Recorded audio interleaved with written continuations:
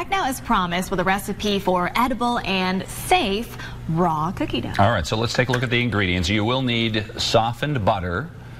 You'll need cane sugar, brown sugar, vanilla extract, and gluten-free, that's very important, gluten-free baking flour, some sea salt, some mini chocolate chips, and if you also want to add some larger chocolate chunks, you can kind of do whatever you'd like to take. No question. So this is what we're going to deal with here. We have our finished product, so that's already ready to go. We'll eat that in a minute. We can't eat some right now? Oh, here, use a spoon. Use a spoon.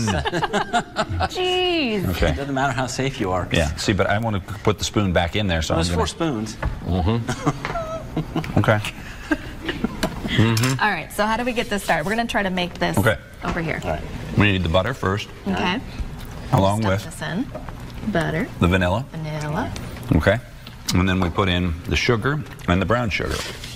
Mix And we that stir up. that first. Melanie, how long do you suggest we stir this? You're the expert. You. Till it's mixed. Till it's Okay. mixed, You gotta make a correct. syrup. All right. She said that usually takes 2.5 hours, so just keep turning. No, I don't think it'll take that long. Yeah, obviously a mixer would The magic of do a TV. lot faster, but you're really good at that. That's pretty good. Well, Wow. you know, if you're making chocolate mousse, you have to be able to do this. Wow, And proving I'm that gonna he's not ask- just good in the medical field, he's good in the baking field, too. But you don't even bake that. But it does have Yeah, raw we're going to eggs. start It's- bringing you back to do cooking segments. Well, I'd love to do Yeah. that. Okay, There we yeah. go. So, Sure. okay, with the flour. Okay, so we ready to can go. dump this You into- ready? Go Yeah. ahead. Go ahead. Make it How do we know that this flour is different in terms of, you know, the bacteria and the things like that with a gluten-free flour? Yeah, the gluten-free is made of sorghum, it says. Made with sorghum. I mean, we're still trying to figure out why Look at this. flour is contaminated with E. coli. So you know, again, everything's being processed, and if there's contamination anywhere in that processing line, it's going to carry on to the consumer. So if you're eating raw product, you're always going to run the risk. Now, do I think the risk is exorbitant? Am I not going to try this? It's got chocolate. You know I'm going to try it. Is Right, he of not going course. to try this? So what is the, and maybe you can explain this, what is the difference? Why whole grain sorghum is the #1 ingredient on the back of this label right here? Yeah. What makes that different, and why is it okay to eat that as opposed to if I had a bag of regular flour? Well, I mean, the thing that makes this, you know, I don't know what this would, if we use regular flour, what this would taste like. So I think that's the first thing. We don't have eggs here. Okay. And if you look at most cookie dough, you're going to have egg in there because that yolk is such a wonderful emulsifier. Right. We really aren't having that. Oh, So you yeah. can see it is kind of dry and chunky. Yeah. Okay. It's not smooth. So that may be one thing. But again, if this product was being run through the same factory that was processing wheat, which wouldn't be because this is gluten-free, you could get that contamination. Okay. So, I mean, you can't say that the risk is 0 here. Thank you. Okay.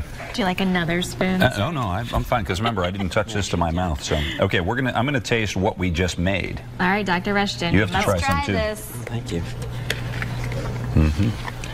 I'll ball it up a little bit like I'm making a real cookie. Yeah, it's more, see what I mean? It's more broken up and grainy than if you had regular cookie dough with the egg in it. Yeah. It's drier, and you do have that granularity of the sugar. Still tastes good. I mean, it's not bad. It's not like it's good. I mean, it tastes good, but it doesn't, it's still not the, it's not the cookie dough. Yeah, if you're thinking cookie dough, this does not taste the emulsifier, like that makes all the cookie difference. dough. So if you have an egg, and again, I point out when we look at Rocky taking 6 eggs in a glass and drinking them straight down in the movie, if you add the egg in there, I'm not going to say don't eat it, even though you might say that. Well, I think I'm not a doctor, you know, if I look at the amount of salmonella that is out there, and if you watch cooking shows, you know, they're going to say, listen, the risk is there. But if you're using fresh eggs, I mean, would I bring this to a church dinner? Right, and say, eat it up. Well, absolutely not. Right. You know, but with, you know, you're serving for your family, you've got all those ingredients, you made it all fresh that day, you're going to consume it at that time. Done. The risk is going to be low. That's not 0. Right. But it is low. Yeah. Right. Okay. And of course, anytime you eat anything raw, you know, you have risk. So, That's true. Yeah. So you got to be careful. But I think, you know, if you refrigerated this, that might actually It might taste better later. I think so too. Yeah, if you want to try it, I mean, it's not bad. We're going to post this on our Facebook page. I'll have some more. Yeah.